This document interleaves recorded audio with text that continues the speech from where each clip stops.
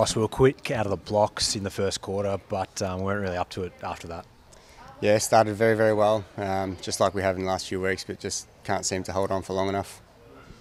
Bucks held the group out there extended period after the game. What was his message?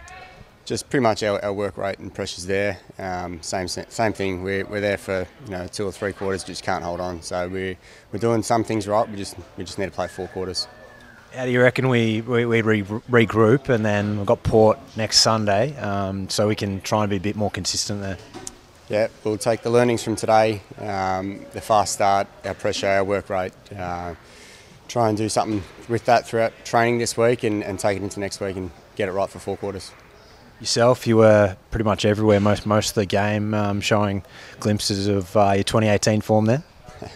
It's good to be up on the wing and around the footy with the boys in there getting it out to me. So it's not just me, it's the whole team. Good to see the likes of Tommy Wilson get his first game. Oh, absolutely. He's worked his absolute butt off, doing everything he can since he got in. Left, right foot, doesn't matter. He's a good player and hopefully has a long career ahead.